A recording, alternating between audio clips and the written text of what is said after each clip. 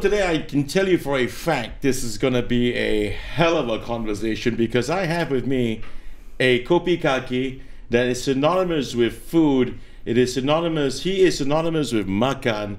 And Makan Sutra, now you know who. I have KF Seetoh. Yo, in the house. What's happening, man? And you asked for Chinese tea. Yeah. And we gave you Jiao Yu. And we gave you a brand. Yeah, it's called revenge Chinese tea. You know, when you don't order your kopi or tea, or especially your Chinese tea properly, and then the fella come back, he serves you with Chinese tea with silk on top, then you know it's revenge Chinese tea. Revenge Chinese tea. Revenge KNN Chinese tea. But I got to do our sponsors justice. Okay. Revenge Chinese tea did not come from them. Okay. Phew. However, the sandwiches we got on the table. Okay. And my kopi o kosong today is from kind courtesy of Kaki. Okay. Yeah. And they're located at AMK Hub 53 Ang Mo Kio Avenue 3, Basement 1, Units 51B and C. Thank you once again, Kaki, for making sure that I at least have my kopi today, as well as some makan. Coming back to KF Seetoh. Speaking of makan, you seem to be quite an advocate or defender of hawkers. Yeah, advocate is the word, man. Advocate, huh? Yeah, and all the food guru and all that, yeah. Advocate. You believe in that because it's not just about deliciousness, it's about a piece of who you are, our industry, our culture, our brand. Singapore specifically, the Singapore brand would be our hawkers. Yeah, you being an advocate for street food isn't just about representing char kway teow or nasi lemak. It's the people behind it. It's through the people. Hey, you learn so much more about your country and yourself. You know, these people stand down there. You look at what they went through. Their forebears went through, and then they gave this culture on a platter for Singapore to be so bloody proud of at such a ridiculously low price. We are bloody lucky, you know. And yeah. So you would say that Singapore, actually part of our culture would be the hawker culture, that really is synonymous of making our country a brand as well, which is up for a UNESCO award. I think later this year or at the latest early next year. Wow. Yeah, we did I think last year they filed, 2 years ago they did a campaign and all that, and I think UNESCO sure give the award one. You've traveled quite a bit. I know. I've read your bio. And of course, naturally, for food. Yeah. And have you actually experienced the hawker culture anywhere else besides Singapore? Not with this kind of slick operation, government, people, industry. I'll give you a simple number. Singapore is only like, you can't even drive straight for 1 hour without hitting water, right, in Singapore. You langgar the causeway, bong, then you go JB already, right? You can't drive straight, so very small. And in these small places, her government has issued close to 30,000 street food licenses. 30,000. And you talk about hawker centre, Maxwell, Chinatown and all that, right? Those are public government-owned hawker centres. They only house 6,000 stalls. The other 20 over 1,000 are scattered food shops, kopitiam, food courts, standalone mom and pop food shops. They collectively, they give us this culture we are so unconsciously proud of. But I'm curious about this because, Singaporeans love to go across the causeway. And what for? For what reason? Besides shopping? Petrol. Okay, shopping. Besides shopping, besides petrol. Yeah. Of course, it's food now. Food, right? Yeah. And but shouldn't we, as you said, count ourselves lucky that we have 30,000 of these in Singapore? Oh, very, very, very. I mean, we go there also because JB food is nice. It's a reason people go down there is because it's familiar, and the most important thing, damn cheap. $1 to 3 ringgit. Thank you very much. So, when COVID-19 hit our shores, and our hawkers ran into a lot of difficulty, right?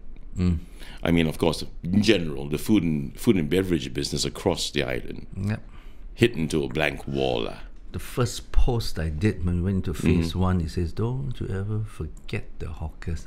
These are the times you really need to show, because for starters, they can offer you food cheaper than you can cook at home, and definitely better than you do at home. So don't forget that. Although there are a lot online, selling this and all that, go down there and support them. Imagine if you don't support them and within a month or two they close, then you go to your hawker center, kopitiam, next time, where all the stalls go? But during the circuit breaker, they were allowed to remain open anyway. They had to do tapao. They had to do tapao, yes, correct. But do you think that they were very much impacted as opposed to, say, the restaurants? They were still impacted. How so? People don't go out because of the phase one fears. Suddenly, one announcement from a national paper, whoa, all the bugs are right outside your door. Don't go out, you know. So they ate less. They cleared out what's in the fridge, and so the hawkers were they were suffering. They were sitting down there, and the hawkers do not know how to adjust. Hawkers do what they do every day in, day out, year in, year out. They buy so many kilos, so they just carry on buying so many kilos of ingredients and all that, and they cooked it and they sat there and they swat flies, and it was like a good 2-3 weeks, a month in. Then they realized, oh yeah, I buy too much. But don't you think the authorities, they could have done more to help mitigate their issues? Where should I start? How long is this show? No, it's long. Don't worry, man. Just say your piece. So I said, all these delivery stories, companies came into the fray. So I said, it takes nothing for the authorities to easily put up all these stores, even if they want to protect only their government-run hawker centers. Put every listing onto a portal, and then click, goes to all your delivery companies, and as a aggregator, you can go get better discounts on all that for everybody. And I says, and why aren't and I did this post about other groups coming together, little groups. I mean, a lot of people were out of work, so they gathered little delivery groups, part-time delivery, and then come together and go and deliver for the hawkers. But the app. It's a refreshing idea that the government could have done one. Just set it up for everyone. Do you guys not remember that the government recently, not too long ago, worked with Google, and all our hawker centers are on Google 360. Yes, correct, 360, yeah. You can go and zoom, pinch it. Oh, I want that. Yeah. And then imagine there's another button, click, buy. So you're saying that they could have done that for us? Yeah. Okay, but the problem, don't you think, is that a lot of hawkers, I don't know about now, maybe you can tell us later on the show, but a lot of hawkers back then, during the circuit breaker, were not digital ready, correct? Yeah. It doesn't take a lot. It's so easy to convince a hawker. I show you, kring, teng, uncle, pay already. The fellow hasn't even cooked yet. They want to speak simple English. Right. Ka-ching. Yeah. When your phone rings, that means the money in your bank already. All you have to cook, put it on the table. John will come and pick it up and send it. Yeah. So now that we're in phase 2, how do you think they're faring so far?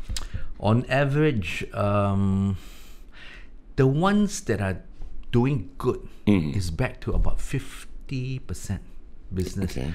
Ones in town, catering to town crowd, which everybody is working from home now, and some travelers and tourists, or those that are struggling, 10%, 20%. What tourists, man? Yeah, so no freaking tourists, man. Yeah, like my gluttons way of swatting flies. It's like kind of ideas. Yeah, so what did you do then? come talk to the hawkers. So how can we do now? There's no more tourists. You're gonna attract locals who don't really go there at all. So what you can't say, hey, they're gonna go there anyway. So you gotta sell something. No, you should be the reason that they come. So think of new menu and give them the best thing Singaporeans love. Okay. Scone. So we come up with interesting dishes, stuff that you can't get downstairs. You know what I mean? And then give them. So for National Day, I told the hawkers, why don't you each come up with one dish, and then we do 15, 16 item thing combo, 2 dishes, $5.50, in view of National Day. Right. Ooh, they came, man, like they were. So it worked. It worked. So now after that promo, so we're coming up with upping the game, nicer stuff. 2 dishes for $8. Okay, that's You cool. have a nice beer and a orchen or lua, they're $8. You go to a normal coffee shop, the gochen itself is already $8. Correct. Yeah. That kind of stuff. So, Alright, man. you just got to come up with ideas to lure them. Yeah, that's the reason why I brought you in the studio, because we want to find out what you think, how you think things could work better. Yeah, but I got to retract that. DPM Heng mentioned about having a local tourism thing going on with the locals, by the locals, for the locals, right? And I think there's a budget accrued, that's going to be accorded to the citizen, I think. What do you think? Should part of that budget be, here are some vouchers for you to go makan at the local coffee shop, kopi? I think they did give some vouchers, right? I remember there was some given to seniors.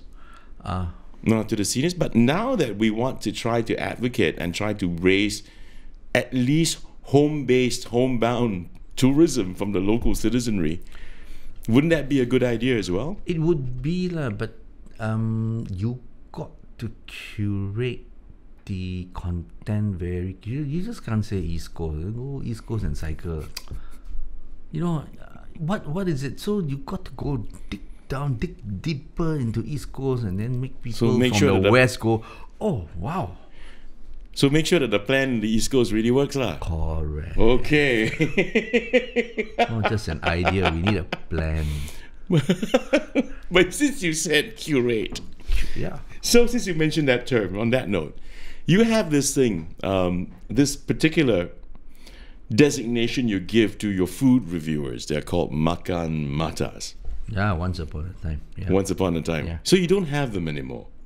They're all online. I know who they are, and I tell them I read your things because I respect. So I follow them, and some of them just call me directly, give me. So I don't really, because those, when we started pre-internet days, we really have to pay and gather these people. So now I track them, and I still do what I've always done 20 years ago. Go out there and get lost. And try, look, smell, ask. But this is about cuisine. This is about, because food is a subjective affair, don't you think? Yeah. So since it's subjective, finding someone who can actually review or curate food for the masses, that's going to be quite a thing, isn't it? I mean, how do you spot one that's good enough that you can trust? Food will always be subjective, but I always tell people, you may not agree with our rating. But I will swear to you, I'll make you agree with our review. When we say it's salty, and there's a reason why it's salty, why is it? Then I see. Everything isn't just about baby, sweet, sour, salty, bitter, and spicy. It has to be an angle. Then after reading, your appreciation for that cuisine, for that dish, for that person is heightened. That's what I call a food review, not just hojak. Yeah, but if you have people, like in the past, your Makan Matas, these are food reviewers. I mean, like I said, it's subjective. How would you trust this person's taste bud? Oh, we know them. A lot of them submit to us, and we go and try. And then you see you throw what they recommend on the wall. You see what sticks. A lot of them, this one, 5 of them sticks. You're my person. Some of them, after that, they recommend their own uncle brother, mother, and father, papa store. Thank you very much. Don't call us, we'll call you. So you also see whether or not the opinions of other people outside of these guys to see whether or not they are spot on. Yeah, some of them are very good, you know. One of them, if Mi Peng is listening, she's my number one. She helped us make so many millionaire hawkers she doesn't even know. And she's still struggling in her job in a bank. So she's struggling with her job in a bank. You think she would fare better as a food reviewer? She will go to heaven, for sure. She will go to heaven. Poor, but she will go to heaven. But but you see, Seetoh, you're a photographer by trade, right? You worked with the Straits Times. You know, you're a photog, you're a paparazzi. You know, in my book anyway. I mean, you're a paparazzi. This is what I call photographers anyway. Then all of a sudden you became this guy that is just doing this food thing. I also asked myself, what should my answer, this is like 10 years ago, what should my answer be if in 10 years time Chris Henson asked me this question from photography, then boom, so I had this prepared answer. Well, from 10 years ago, not that's why I projected already. 10 years ago. I saw your sister Bourdain say, I think your brother gonna interview me in 10 years time, so I'm gonna. She wouldn't be able to give you an answer too, because you know what, I wouldn't have been able to do so as well. I didn't see me doing this 10 years ago, and let alone talking to you. Somehow there was an epiphany somewhere. So you see, I tell stories with a camera. Yeah. Yeah, Okay. going to photojournalism, Sure. a little bit of writing. Sure. And the best stories to tell in Singapore, I mean, because there's no media in Singapore. There's no media culture in Singapore, people. Okay, wait, stop. Stop. Can you please explain that? No media culture in Singapore. I don't mean, give a fuck talking about this. Okay. I mean, there's a media company, but there's no media culture. Different, no. Alamak. Hey, hello. A real country with a real media has a fourth estate. Okay. Google that. Yeah. Here, Singapore got prime estate only. And en bloc culture. But I mean, That's one way of putting it. I mean, somebody once said, the media has to cooperate because Singapore very fragile so you all go to pakat so okay lah. So I said enough. I want to tell stories, safer stories to tell.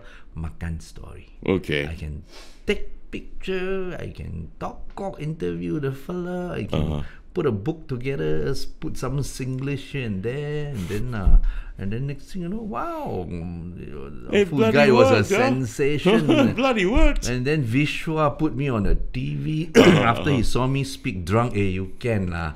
And then all hell broke loose. But then over the years when I started, I also wondered, what is my company all about? Are we selling food? No, I sell food culture. Then when you tell people, oh, yeah, we sell food culture, then you see their face going, oh, I'm smoky.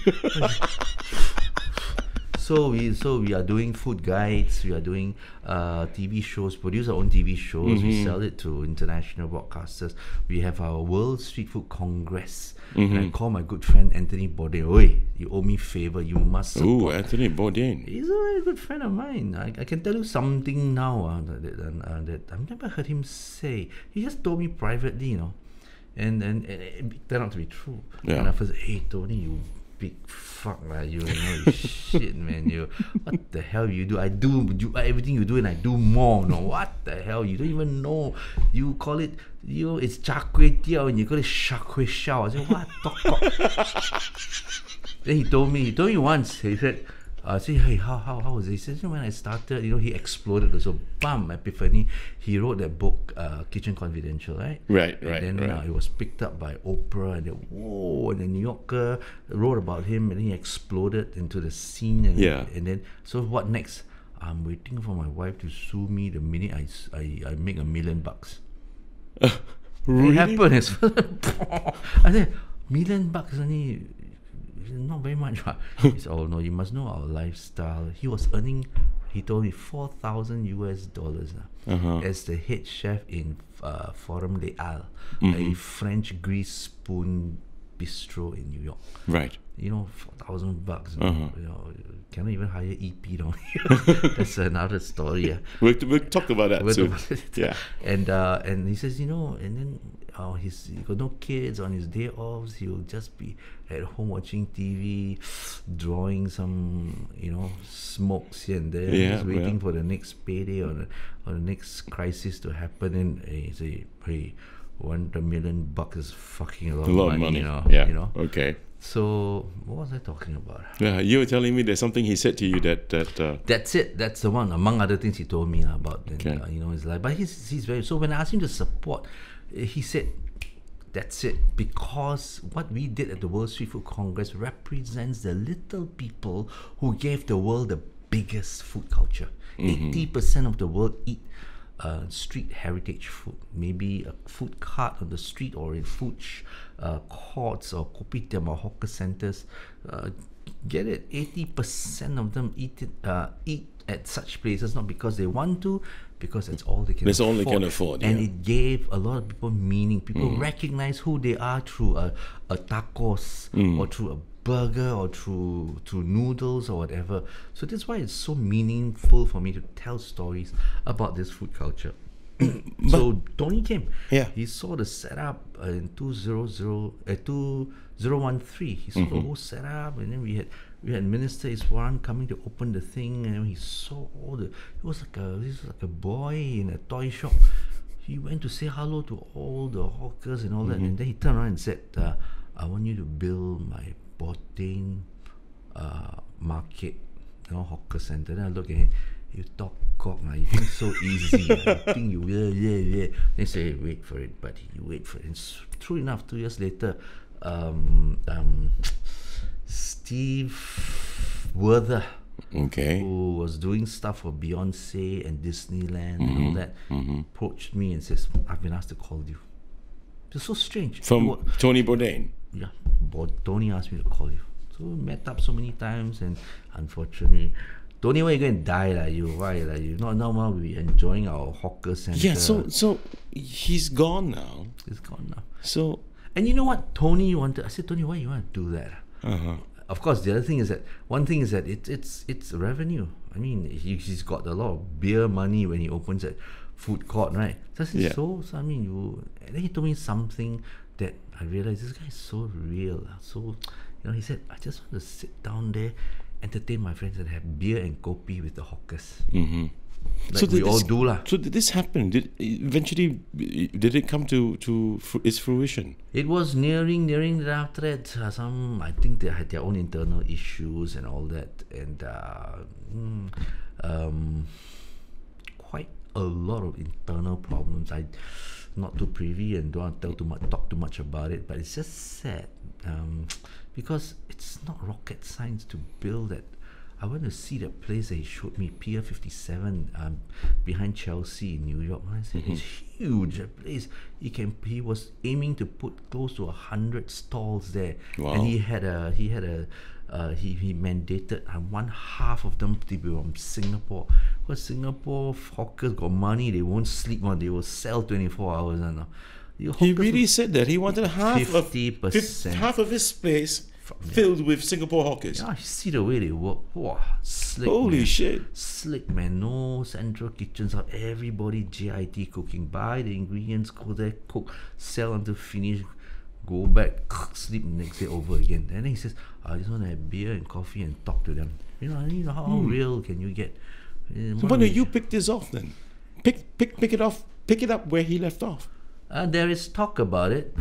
You will hear about it. So there's murmurs and whispers about one of the main fellas, wanting to continue where Tony left off and want to bring the band back together. Wow, that's cool. So I'm looking forward, but he's all this, of course, on hold because of COVID. Yeah, sure. So I really hope it can happen, and I hope to make an announcement soon. Well, I look forward to that, man. But the whole world will look forward to it. Oh, freaking hell, yeah. Freaking hell, yeah. But I want to pick up on something you said quite interestingly, because when Tony Bourdain said, I want you to take my Bourdain brand here, and you went, don't kind of talk cock, you ang mo fella come here, right? And the point is, you said you worked harder, and yet he gets more of the fame and glory. How is that so? Not as if you didn't get your name across the oceans as well. If I am a New Yorker, I'll be fucking big, man. I can speak English in chinky accent, or I can pull a New Yorker accent. I think in life, there are a lot of people who are talented. There are people who are way more talented than Tony, but you need that break, lah. Yeah. God only has so many breaks to give people, Yeah. So sometimes, just keep trying. Something will come along, But you got to venture away out of our own shores for that to happen. But I do what I do not because I want to be Tony, because I like what I do, and I'm not rich, I'm not poor either. I fucking enjoy what I do. Every day I wake up, everywhere I go and eat something, it's fucking work, I eat the thing, I slurp up the whole thing, I imagine what to do with this plate. I say, fuck. What to do with a plate? Yeah, what to do with? I eat so walao eh. I think I can get fame and money through this and recognition. So we can really do that. I Good spot to be in, huh? Enjoy, and it was a job nobody willing to hire me for when I had this idea, so I hired myself lah. Yeah.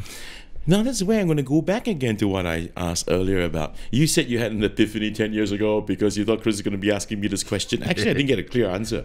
Because you decided to go into food reviewing, turned you into a brand, but you had no background in culinary. So how would anyone take someone... I'm going to be really brutally frank about this. How would someone take your review with seriousness and diplomatically? Life, you do it. There's nobody's going to certify you to be a great athlete. You aren't born great. Nobody's going to certify you to be a great anything. Yeah. Okay. You keep doing what you're doing because one, you like it, you believe in it, and you keep banging your head on it till something gives way. Something will happen because you believe it. You don't like, I'm gonna plan success. You plan to do what you love to do. Something will come. Yeah. You cannot plan for success. But you already know your trade. You know your craft. You're good with the lenses, right? So these are all the storytelling tools. Yeah, I think my TV show, I'm the first to do studio photography in a food TV show, and it was fun. So you have your storytelling tools. Now you need a subject, and what's natural to me is food lah. Now there was a recent article that was in the Independent, and you shared some details with them on why you felt that the NEA's response to hawkers was inaccurate or wrong. What did I say? I say so many things. This is where we're supposed to ask you for the sake of the viewers and myself. Okay. Can you tell us what that was all about? What particular? NEA. To begin with. Yeah. NEA took charge, and the Environment Ministry took charge of the hawkers way back then because hawkers was an environmental nightmare. Okay. They will start emptying their pots and wastewater and grease into the drains, and it will lead back into your tap water. No? Yeah, okay. So that's why it's an environmental. So the environment came in. The reason that they built hawker center was the environment. So all the hawker stalls in the hawker center go into the same longkang. Yeah, it's managed. Yeah. Now nobody talks about environment. It's about culture. And for all the expertise you can find about environment and sustainabilities in that ministry, I don't think they're the fittest people to run our hawker culture. Okay. Who do you think in your mind would be fit enough to run that? MCCY lah. Or MTI. It's about entrepreneurism, micro enterprise, one man set up, one dish, the one dish entrepreneur who can provide jobs. Speaking of jobs, the recent announcement, man, from the Ministry of Manpower, regarding the S So passes. which is good. I mean, but if you run the magnifying glass to the ground, it's quite ironic. So up there now, they want you to pay $4,009. Is it? No, $4,000 for an EP. That means, hey, I can hire cheaper Singaporeans. Yeah. But the thing is that a lot of companies out there want to hire senior people. $4,000 is nothing, A lot of the people, a lot of foreigners, they are earning 5-figure stuff. So what is 4,000? Exactly. Yeah. So once you cross 4001, the reality is you are up against the whole world. Correct. So I don't know if it will work or not. Maybe up there should have quota. But no, up there no quota. EP no quota. S pass got quota. Work permit got quota. Yeah. Because they want to reserve all these low jobs for Singapore. Yeah. I mean, $2,000 now. S pass. I mean, I think they're upping it to 2.5 to 2.6 now. Yeah, somewhere around there. Yeah. Hey, easily a lot of hawkers will pay, a lot of chefs will pay for back of house kitchen assistants, $2,000 bucks. No takers lah. It's not that we chose our Filipino friends or Malaysia or Indian or Chinese friends because we don't want to hire Singaporeans. Where are they? They don't want the jobs. They don't want the job. The lowest job Singaporeans will take. Guess what? In F&B? If they have half a brain. No, I mean jobs in general. Yeah. What kind of jobs? Anything that's fairly able. Anything that's more white collar. The next clue is if they have a driving license. Or Grab. Or even have a bicycle or a motorbike. Yeah. They'll go Grab. Rather than clean up stuff. It's an easy $2,000-3,000 for them if they just put in a decent, 8 hours a day. And anything beyond that, people tell me, no lah, too hot lah, no face. You tell, would Singaporeans like to go to work in a counter and serve? Yeah. They want to be served. They want to be served, yes. That's what I feel as well. Even though people are paying a fairly decent money for it, so. But it's Grab, this food delivery. I beg your pardon. I just can't say Grab alone. The food delivery guys, people who you're right. When Singaporeans run into a bind, I mean, this especially in these times, we start to realize it's a new phenomenon, isn't it? You've got people who either become Grab drivers or they go into food delivery work. But you've also said, which is where I'm going to come to this, I'm going to thread this along. You said, and I quote, I say, not only should hawker center rentals not rise after renovations, but bring back low reserve prices and encourage new players, not just the younger ones. It means you're saying, correct me if I'm wrong, that let's welcome new players, younger people, into the hawker culture? Have to. But they don't want to get down and dirty. With all these stories about manpower, long hours, which millennial or Gen Z wants to be a hawker? So that is one problem. Two, and to those who slap me in the face, no lah, I want to be throw away my degree. I want to be a hawker. No, but the reality is, look at all the new hawkers, young hawkers. There's only about 4 or 5 things that they're cooking. A fishball noodle lah, a couple of fried Hokkien noodle down here, prawn noodle. Or they start swanky cafes. We got like 500-600 things in our thing, and some dishes not even associated with millennials. For example, have you seen a millennial cook 30-40 dishes in a chap chai peng store? Unless they're Malaysians. No, unless they unless they buy from Central Factory.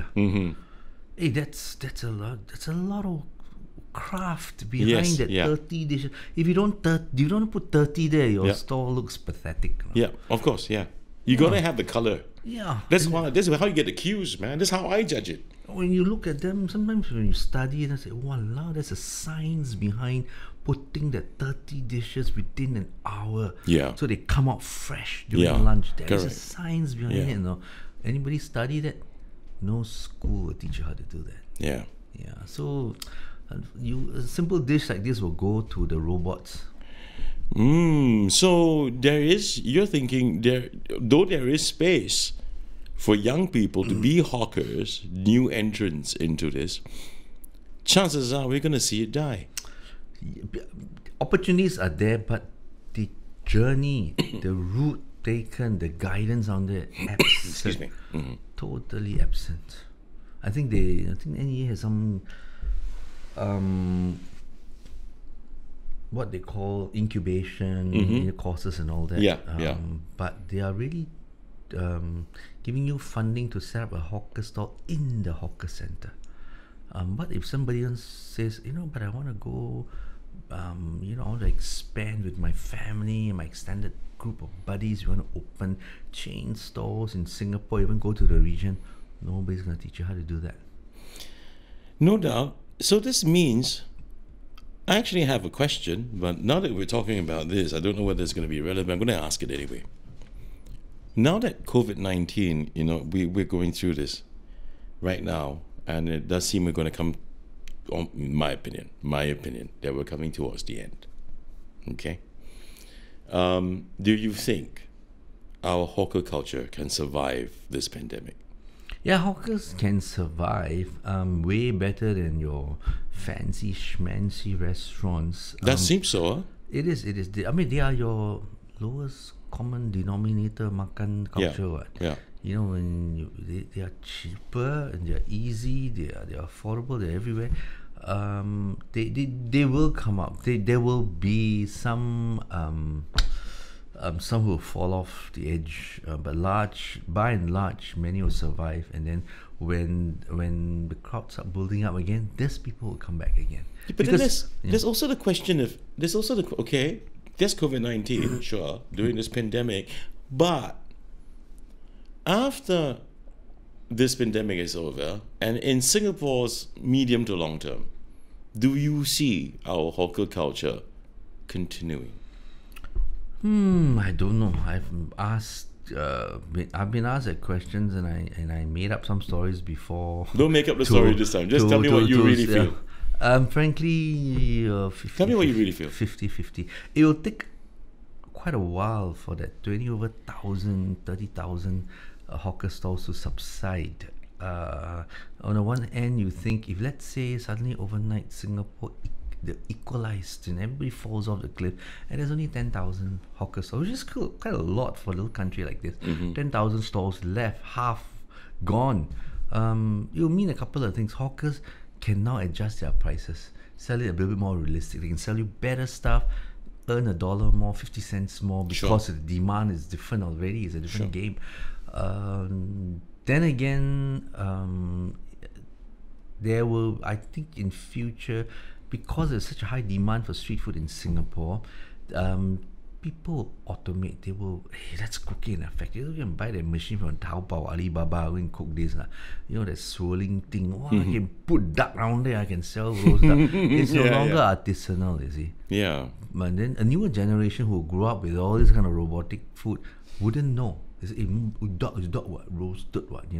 But they never see the akong who did it. The guy pump air into the duck and then let it sit. Pump air into the duck? Yeah, when you roast a duck, sometimes we eat a duck, the skin is so short. Yeah. That's the best part. It doesn't come like that. They got to buy that pump, insert it here, here. Then after marinating, and I think they blanch it in a very special stock of broth that gives it a crispiness when you roast it. Then they holy crap! I never knew that. Separates the skin. There's a machine you can buy. That machine you can buy from Taobao, by the way, but not the whole technique. And then. Because in the past, the fella will blow. He will put those that doesn't sound very right, man. I've seen them do it in Beijing, and then I say, this roast duck, Beijing Kao Yao in Beijing, from this far out stall, tastes like a Great Wall of China cigarettes. What's that smoky accent? It's the cigarette, bro. Not the charcoal. But so that's why that Taobao machine, poof, it comes out. No, so basically, wait. So the guy takes a duck, and he literally You can find these mouth. clips on YouTube. I'm not making this up. I'm a dunce when it comes to this kind of stuff. Okay, believe me, I leave it to guys like you, people like Chef Benny, Chef Imran to tell me this kind of things. But so seriously, he blows mouth to mouth into the beak, through the beak. They put a slit somewhere around the neck down there. Holy crap! Then it goes around. Then boom, thing comes out like that. And then you roast it. Oh, then. It's done well, and he puts that platter of roast. But even that's duck. automated now. Yeah. Oh boy! Rather than having it taste like the Great Wall of China cigarette. Come thing, on, right? man! At least it's got a smoky, taste to the duck, Yes, right? correct, I mean, correct, come on, man! It's like smoked stuff, like that one. I love that one. Kaylee. Oh yeah. Oh, and that's smoky. Now it's all machine and all that. Yeah. You mean the machine can do stuff like that now? Yeah. Just as you said, the Taobao machine thing. Oh boy. So if that's the case, is that with the younger generations, that's just likely not gonna continue this wonderful tradition of ours on culture, hawker culture first. And then now with automation and all that, it really looks kind of bleak in my opinion. Which is why I, my own in my ways and as an advocate, I want to protect this artisanal value, so that with this UNESCO thing won't be a joke, right? Yeah, but you see, the other factor that could also screw us up, where the hawker culture is concerned, would be rents, wouldn't you think? Yeah. I mean, fucking crazy, isn't it? I mean, 2 years ago, I put out that story, the expose about how the social enterprise hawker centers are the least social enterprise in the world, right? I think I have it here, man. They charge the highest rent among all of them. They do nothing, just collect. Yeah. So I, went in, my guns ablazing. You can't do that. A normal hawker stall in a public any runs cost about $1,000 you can make for them.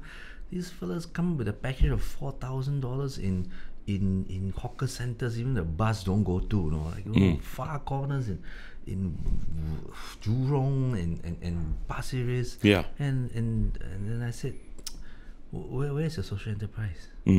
So you're supposed to give back to society based on this and that, right? You can make money, but you got to be clever with it. Like the guy doesn't even look like he's making money, but you can make money. But you don't come out blazing $4,000 and I want 15% GTO, 10% GTO, and I want this, that. And after all that, hey, by the way, you're supposed to sell your dishes under $3.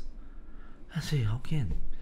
And then after there's a public outcry, then they brought the prices on. So I'm still monitoring. Will this new management thinking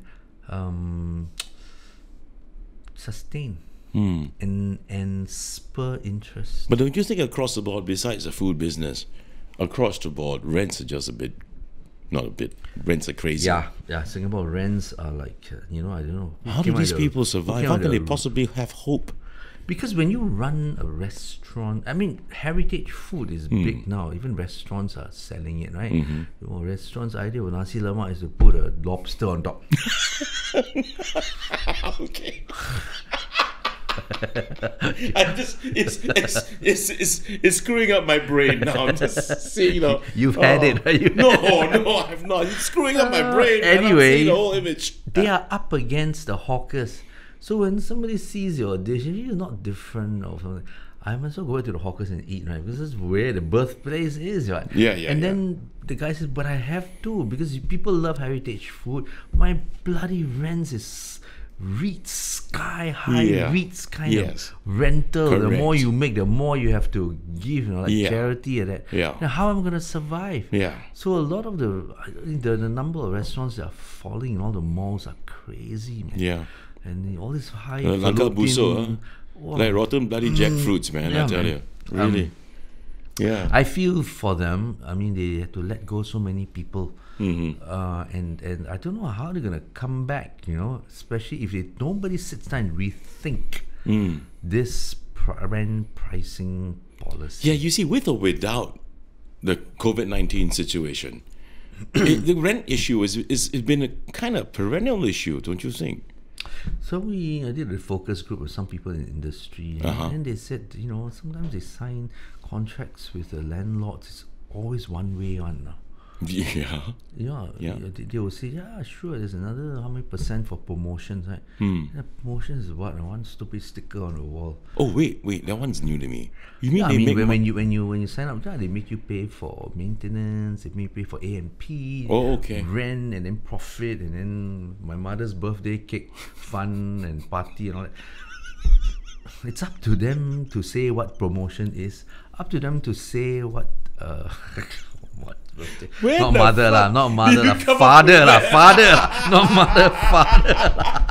Mother, father, birthday cake. Fun.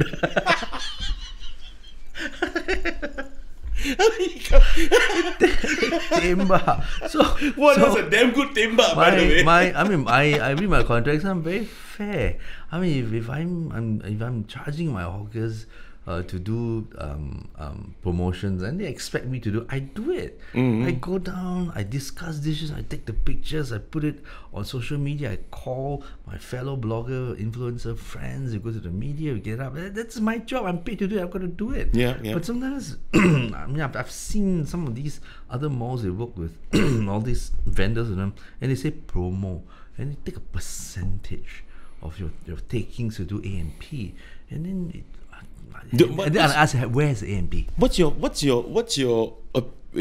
opinion about that? I mean, these guys who do the promos to them and then take a percentage of it. What's your opinion of that? Do you think it's ethical? Do a freaking good job out of the money. But you think it's ethical? You must, yeah. I mean, it's everybody's job. I mean, if I go there more and more, we are a fantastic location. We got 50 million people per hour. Blah blah blah.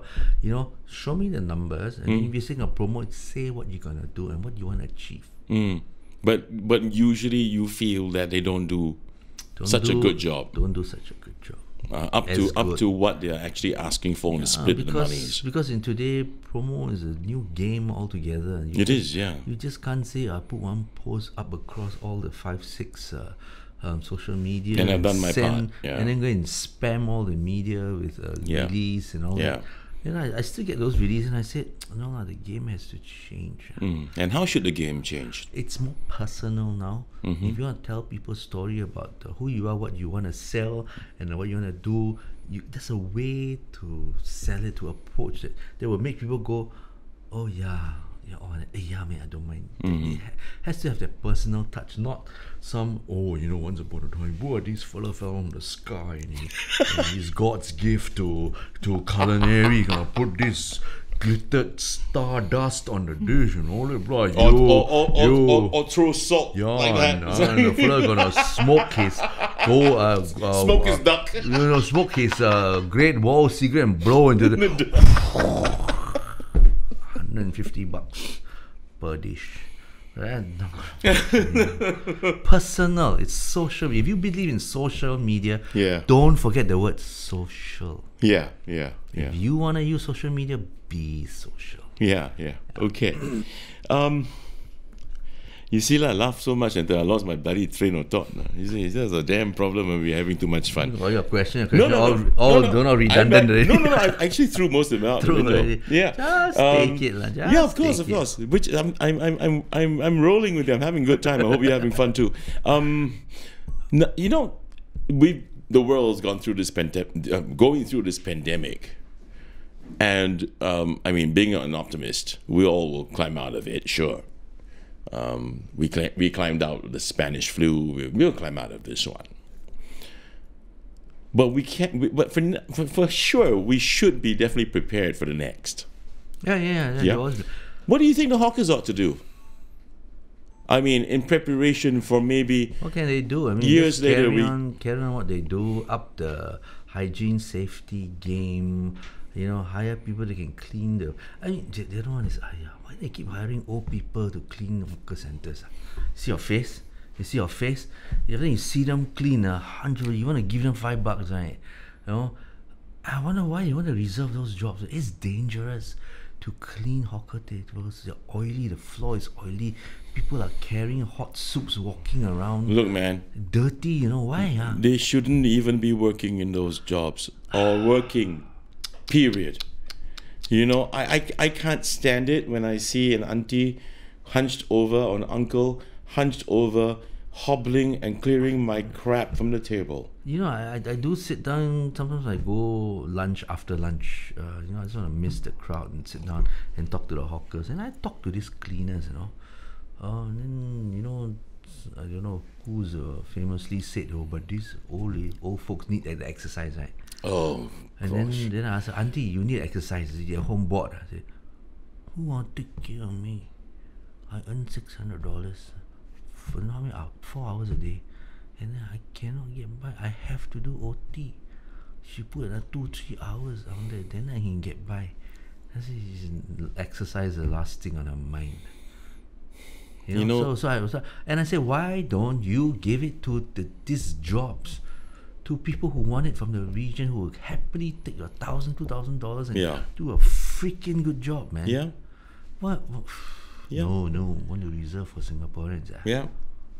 That mentality about reserving, even our hawkers centers rightly reserved for Singapore. Once upon a time, it was reserved for Singaporean because it was the entry level sole proprietor business. Yes, correct. Entrepreneurship. So yeah, people couldn't get jobs, but they can cook a dish. So you go to a hawker center. But that changed. The thinking has changed. Now people are spoiled. You know, once people are spoiled, entitled. Even at these times in COVID, people are still choosy over jobs. You know.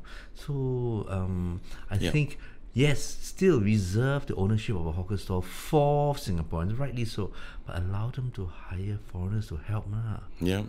You know, to go there, it's like this. If let's say you hire folks from other countries, you know, Indonesia, Philippines, China, they're going to help the public hawkers clean, wash, cut, boil, blend, you know, and at the same time learn how to prep. Of course, the hawkers will do the finishing touch. Right.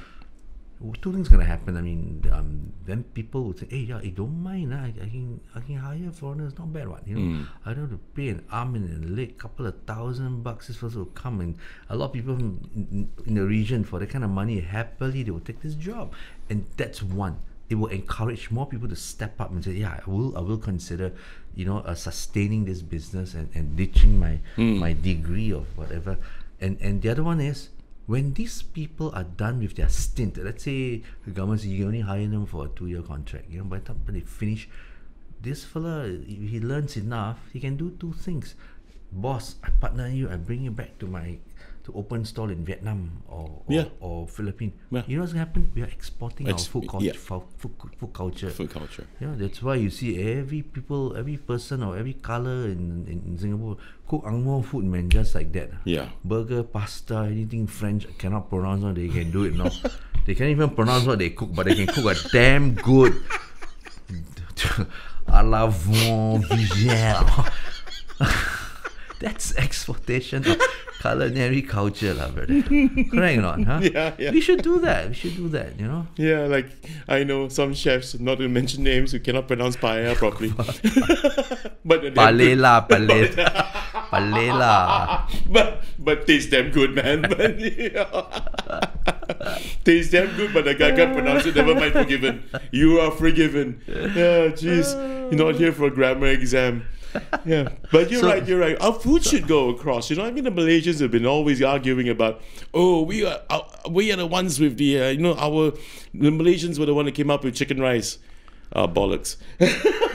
So firstly, I mean, so allowing foreigners to take up power the cooks and hawkers in Singapore. That's something we should really look at. Yeah. And two, I mean, food wars. I mean, food wars are the best wars you can fight. Yeah, they're fun. When two countries fight, both win when it comes to food. You say you do chicken, me too. You finger, I finger. Both I also want to try. Yeah. Sure. Everyone makes money. Love, whenever got controversy, I will jojo. I will. It's like the good old Katong Laksa story as well. Correct. Everybody made money. I remember once. 7-8 years ago, I wrote a little piece on my column in the newspaper, and I said, I think we should apply our Yusang for a UNESCO award. Because we're the only ones doing it, apparently, right? Hey, when it comes to Yusang, everybody eats it all color, you know. Yeah. Everybody, you know, Everyone, yeah. It mess up the table. But the it's spirit. purely Singaporean, isn't it? So that's what I said. Huh. And then I said, Bloody hell, I good did a idea. video. I put it up on YouTube before. I went to interview to the creators of that dish, the 4 Heavenly King. That time 3 left lah. So they give me the story. They were 20-year-old hotshot cooks in I think Cathay restaurant, and they revered their master so well that they work so hard. After work, they'll sit down and think about dishes to create and sell to make more business to honor their seafood. You mean the old Cathay building on the 5th floor, the Chinese restaurant? The Cathay. Once upon a time, it was the place to go. My office was on the 16th floor of that building that time. This is, I don't know which year you went, but I'm talking about the 60s and the 70s. Oh, there's no way. It's not me. So it's a chef, and the seafood on there, and then they said, one night we came out, the boys were drinking and were talking about a new dish, and then they brought up this Yusang dish, the original versions from Shuntak in Guangzhou. It came from there. They had this raw fish and then simple salad. Then they said, no, we should shred colorful carrot, and then we should go and dip the ginger shreds in sugar, 甜蜜蜜, in different 7 colors, auspicious colors, and then there's this color, and then there's every dish, every item they put in there has a meaning and has a reason. Right. For flavor, for texture, for color, for everything, and then as you do, you mumbo jumbo all the stuff, and then you toss it for a good year. That whole dish is a culture. No matter how lousy it is, people will eat one. Right. So I put it up. And then our Malaysian friends say, "Oh no, bullshit! Singapore was made from a bone of Malaysia's Adam. Where got everything down there is ours. What?" So I said, okay, don't mind can you tell me your story, where it came from? Then they went Flatline.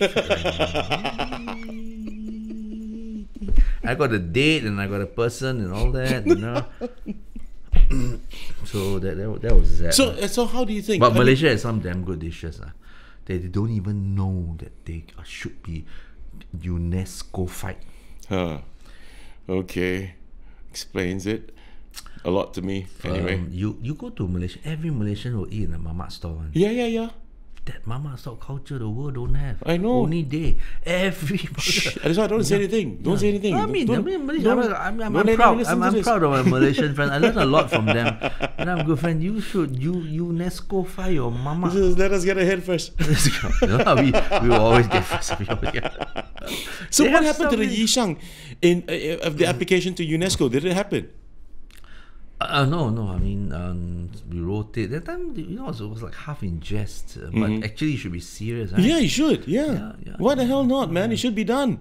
Yeah. So this culture thing, food culture, I think the environment people should take it up.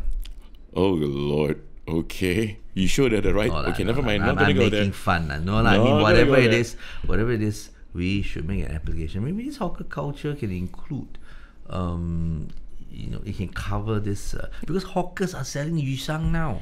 I mean, last time was from that restaurant, right? Now the best Yusang you can tapao during Chinese New Year is from the hawkers. It's part of our hawker culture.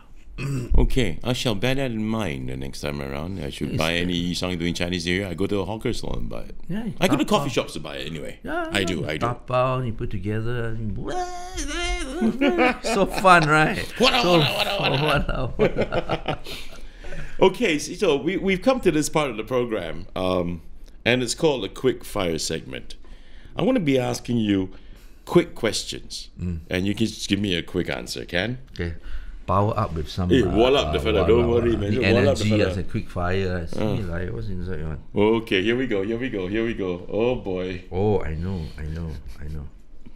Looks like pig's ear. Oh.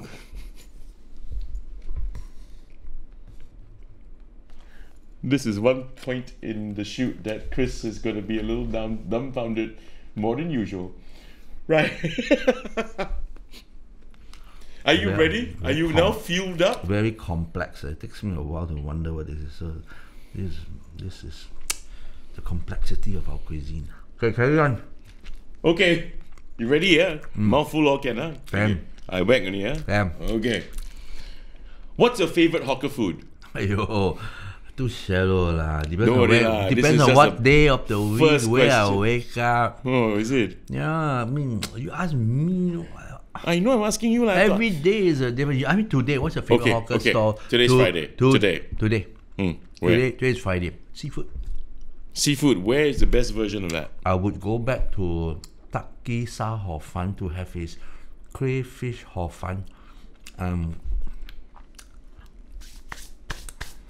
It's got 2 crayfish. I think I mentioned in my show today. The fellow has this plate and he put smoothly blanched kway teow, fresh ones. Then he has 2. He cuts a crayfish and he splits 2 like that. Okay. Like that. Then he put the hor fun middle on there. Then he put 4 pieces of prawns on top. He rings it with 1 vegetable. Very nice kailan. Then he slathered it with this brown sauce that's made by cooking the crayfish and the prawn heads. Oh. They get all the flavor. Then Yeah, it adds yeah. a little bit of Mm. spices and seasoning. And then he thicken up with a little bit of starch.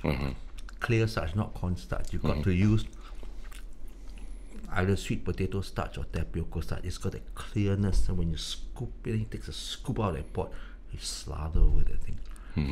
Boleh mati lah. See the way you just described the whole damn thing. I'm bloody getting hungry, and the way you're chewing your makan also I'm like salivating at it. Thank you very much, man. When you go there and order, you watch the guy cook. You know what's going on. You know what's that? No?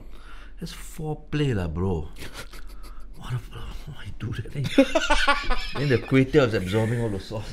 And then he takes the prawn, he puts it on top, and the crayfish he's open up again. And then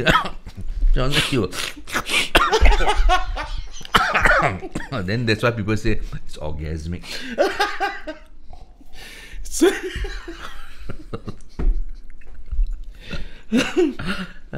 Nobody can do this like KF Seetoh.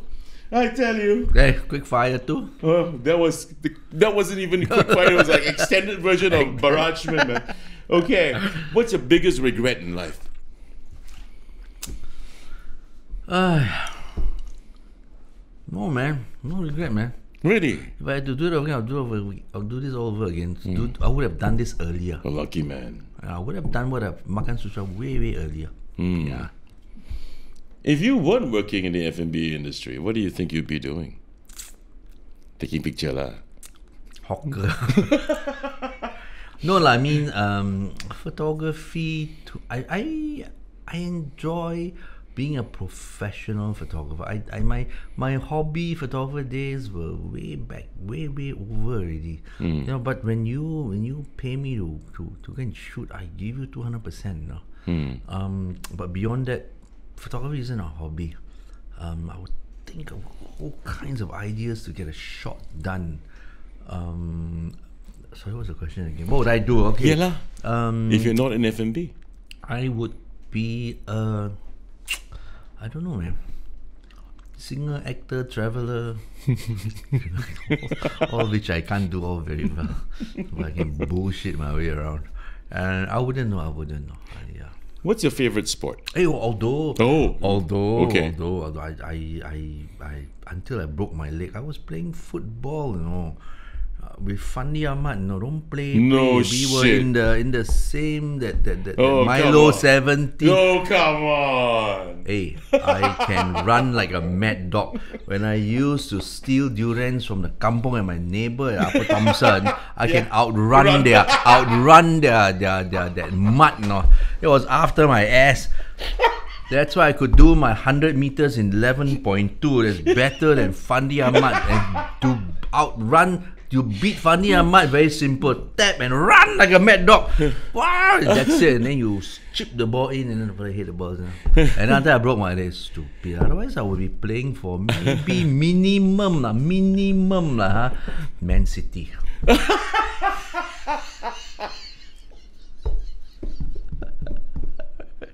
Hey, don't play, not okay? Tampines- Hello, not Tampines SJI Rovers. footballer, don't play, okay? That's the reason why I'm saying I don't believe, because you're a SGI boy. Blah, okay. I don't understand this. Let me tell- Sandpads lah, jealous lah, There's lama. nothing to be Not jealous even in about. town. The school is not Nothing. even in town. Don't lah. have to be. We're in the luscious east of Singapore, but you know, Consolation you know, prize. I gotta tell you, I've hardly, as a matter of fact, I've never had a St. Pat's boy in my show. I've always had boys from my SGI. I don't understand this. So far, it's mostly guys from SGI. You're not asking for a response, right? I know. Okay. Yeah, I I'm just know. merely stating Okay. stating a fact. Okay. So okay, you say you play Even- football. I understand. Okay, here we go. I mean, Here we go. SGI people are everywhere. They are girls, you know. SGI boys become girls, and then some ministers, some corporate scams, and they got everything. And then latest one is, I understand they are St. Joseph boys. They try to buy Newcastle United. Are right? they SGI? What- I was somebody. Hey, SGI, you know They're this? SGI I don't boys? know. I understand. Maybe you go and find out. Lah. We just and then talked they have about this them picture yesterday. about Obama. Yeah. We just talked about them yesterday on Sounds like an on the other SGI show. boy. Sounds like an SGI boy. Hantam only. I think you're Hantam only. Yeah. Sorry, what are you saying? So coming back to the quick fire. Okay, now you say you play football, so that's your favorite sport. Yeah. Okay, favorite team?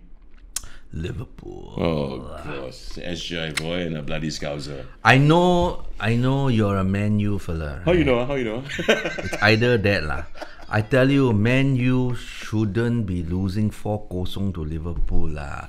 Oh, hey, come hey, on. no lah, no, Man Just U. this Hey, one Man time. U, Man U, 2-0 enough already Just lah. this one time, you bunch of 4-0, ayam brands, you bunch Malu, of ayam brands go across the bloody road, you know, and then you can lift the cup. Doesn't necessarily mean that anything, you know, because it's after 30 years, and we go graciously, please go ahead.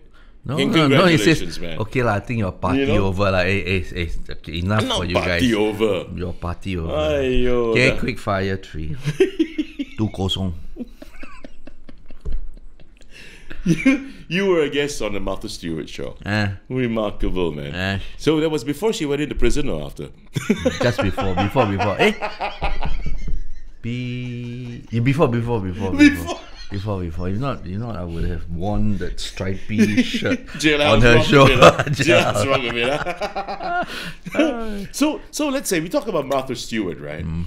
Hey, my God, she's kind of bland, don't you think?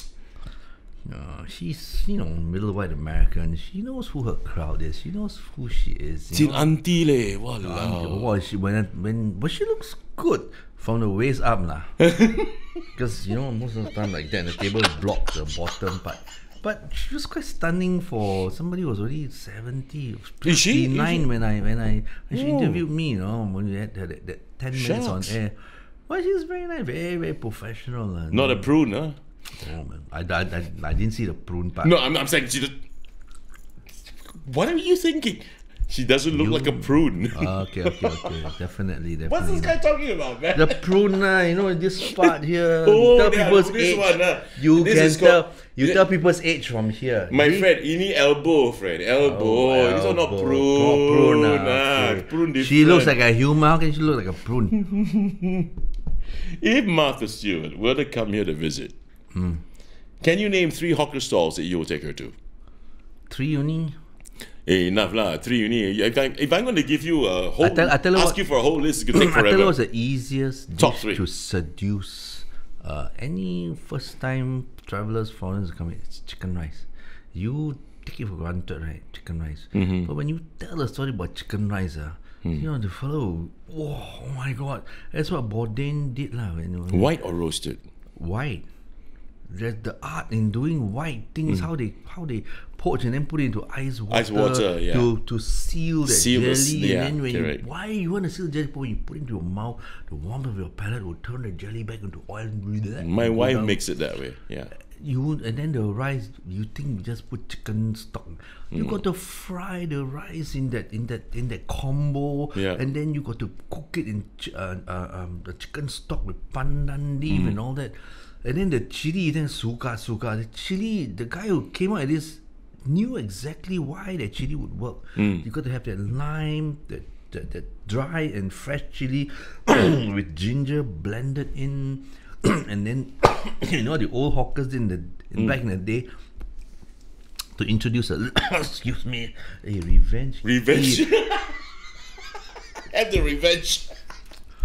Yeah. It's working for you. And what they did in the chili sauce back in the day, to that little touch of umami in the, it's not just lime, chili, and ginger and garlic. There's something in there. You know what the old hawkers did? What? They snip off the ass, then they cut off the offending door part. Okay. Our Filipino friends call it elevator. Elevator, my friend. Elevator. Chicken feet is called Adidas. Yeah. And then pig blood. It came in big squares like that, right? Yeah. Betamax. I love the Filipino. That's our food culture, street food. Anyway, where was I? The Betamax. Yeah, then they took the chicken, they blended the thing, and they put it back into the chili sauce. And then you dip, walao. So we actually in a chili sauce or chicken rice. Yeah, the old one they blended the elevator. The elevator. They blended the elevator. So you got Bishop's nose in there. Elevator, sir. Okay. Betamax. You see, like quick fire questions. Here we go, digressing like mad. Martha Stewart Nonsense. come to Singapore. Nonsense. Hey, it's part of the show. Okay, deal with it, man. Okay, Martha Stewart comes to Singapore. He has digressed. Deal with it. Martha Stewart comes to Singapore. You take her, or any tourist for that matter, must be any tourist or must be Ang Mo tourist. Which one? There's never been or never tried. Oh, never been, never tried. Okay, so across the board, yeah? Chicken rice is number one. What's the other two? Something dirty and messy. Holy crap. Like chili crab. Chili crab's not dirty or messy. You try Yeah, eating like, okay, chili crab lah, before in spoon? But it doesn't look it still looks presentable. When anyway. Martha Stewart put it in her mouth, that's a cover photo already for the magazine. She probably have a helper can pound the thing in there. Here you go, Martha. Oh, do I dip it in the sauce? The third one. Third one would be laksa. Why laksa? Because you watch them struggle. I mean, you take them to a good laksa stall. The good laksa only serves with a spoon. You realize? You know why? Yeah, why?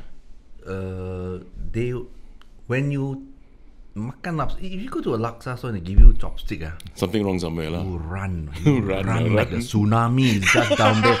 You run up the hill and then you pray. Laksa is served with bihun. You know what I mean? Bihun is quite Chor smooth, bihun, right? Chor bihun. Nowadays they give that smooth, slurpy udon type, which is all wrong. Oh no, that one sucks. Yeah. Now, you pick it up with your chopsticks, right? Yeah. You pick it. The burger. Your mouth. No, what are you eating? Only the noodle. Noodle. Yeah. Then after the soup bottle, you finish, you throw away. Yeah. The idea, that's why this laksa old man, he was taught by some angel, came to him and told him how to cook his laksa. No, serious, a real story. This is the Sungai Road Trishaw laksa fella. He was cooking no business. Then one customer came in. Why don't you take this recipe? And then when you cook it, you must cut the noodles. You know why? And then you serve only with spoon for two reasons. One, you don't have to buy chopstick and wash chopstick. Two is when you eat laksa, you take a spoon, you scoop short pieces of Noodles come on a spoon. plus the laksa, the gravy all and all that. important. Then you backhand hook up one siham. Wow, then you Must backhand the siam. corner, flick the fella up with a little bit of down kasum or laksa leaf, and you go. Down kesong. So why I take her there? Because you can watch her struggle. You can take chopstick and you can try to pick up the thing, and then so what is this? And then especially Ang Mo, is this a soup or a noodle? No. I said, they either soup or noodles, My two different God, things. you Pasta cannot be- and soup, you cannot put together. Put together. Hey, what's this? Hey, what? How do I eat this? Huh? Linguine in soup.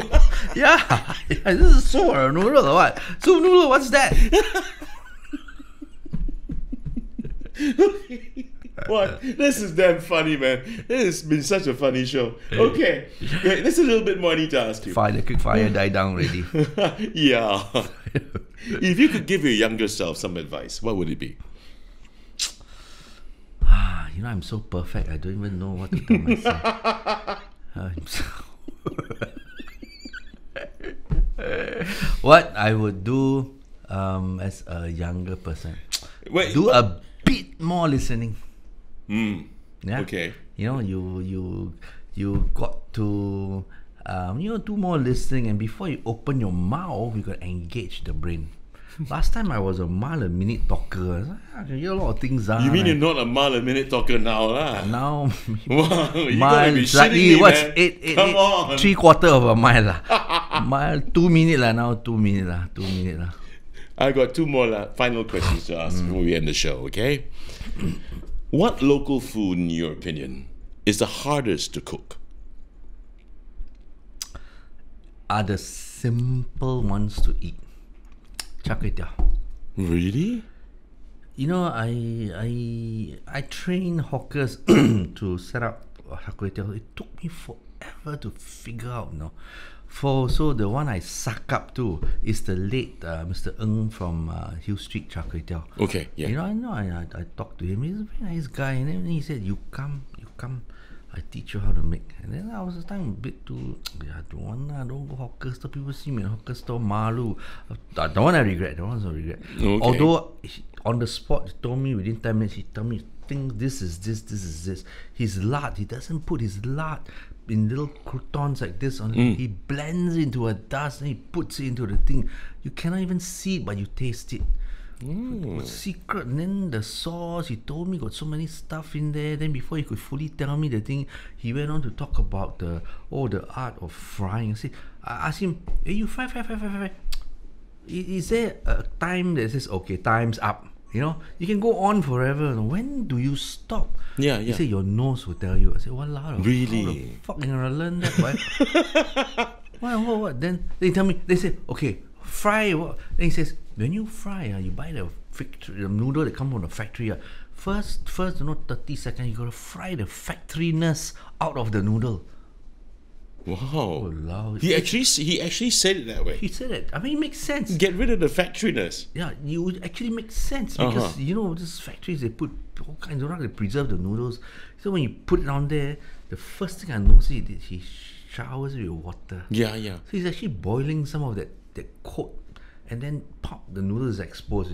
You remove the first layer of that film that usually coats all this factory, and then he slowly flavors, and he looks for texture. He watched the noodle bloat up a little bit because it absorbed a little bit of noodles and then wither. Then you know, then you inject roastiness into it. All this, you see the go ting tang is like, wasting time, right? Got technique one, you know. And then I took him to an event, Singapore Day in New York. New York. New Brooklyn. York. This is the second time I was Brooklyn Prospect Park. And then Mr. Ng couldn't quite speak English. And the guy, welcoming, set up kitchen, they put a fire. Then said, so I didn't know about this part. So he put the fire under the wok. Like, just put it down there, right? Yeah. Mr. Ng said, no, push it down there. Then he told me, when I fry, I know where to push my noodle for heat and cooling one, or technique one. Then I said, walao. Then the Ang Mo said, then the Ang Mo said, I'm going to put it here. I said, you don't go and tell a master how to go and cook his eggs. Like you don't tell your grandmother how to suck eggs. I go and tell the Ang Mo. Is that right? Full of respect because I speak his language. Okay. So this has been cooking noodles since before your mother was born. I'll tell her. They love me, by the way. They love me. So go and talk to the guy. The guy will give it to you. He'll tell you to do it in American English. No, but the thing is, Did it do well at the Singapore Day? Oh yeah. It did well. It went well. Hello, they were doing 1,000 portions Oh, in 3 hours. wow. You know. The guy didn't even have time to look up. Every time you look up, there's 80, 100 people in the queue. No, The Angmos liked it, no? no, it's for Singaporeans only. Oh, okay. Yeah, Singapore Day, we only managed to sneak Bourdain in. I've always thought Singapore Day. Yes, I know it's for Singaporeans, overseas, but I thought it would have opened up also for the locals. No. Okay. In that case, no. And then a dish. You look so simple, and the sauce. There's like 4 things inside that black sauce. You think just go and buy one sauce from Sheng Siong and pour it? No, man. That's why when Bourdain first ate it, and I remember the quote. I took him to eat char kway teow. He still cannot pronounce it. Char kway shao. Char kway shao. So I took him to eat and what he said about the dish was like, shit, man. I should have said that, not you. He took one bite. He says, how can something so ugly be so good? So we were all ready to bring that stall to New York. It was Tony ready, Mr. Ng ready to go. He was so excited. Yeah, it didn't happen. Yeah. Sayang, huh? Sayang, big time sayang. So yeah, char kway teow is, and then also, char kway teow, they do 1-2 plates at a time. They don't do a lot. Yeah. Only I see some hawkers who can do a bit more, like 5-6 plates, Yeah. because they are very good at fire control. Fire off, only the egg texture off, your char kway teow is off. Wow, I never knew this, man, until you just, I also never know. Until Wow. you go and look and then you talk and you ask questions and wow, this is not easy. Chicken rice is easier. You Respect, can do- man, respect. Yeah, and then I remember the duck. You go, Yeah, that's another one. But you blow one duck, you know how many portions you can sell now? Blow one duck. Blow one duck and that one duck can sell a couple of portions. It inflates a duck. You can sell me a portion, you make so much. Char kway teow, after all that, only $3. $3.50, they can complain already. They can storm you already. You're right. Yeah. Well, newfound respect. What you've just given me is a new perspective, man. Yeah. It's still there. It's Didn't know living. It's that. living culture, my friend. Thank you very much, KF Seetoh, for spending the hour plus with me as my Kopi Kaki. This has been Kopi with Chris. What a conversation. Lots of laughter. I hope you guys enjoyed this episode. See us again, please, for the next one. And until then, remember to share, subscribe, and like. Stay safe, stay sane. Catch you guys to the next episode. Bye-bye.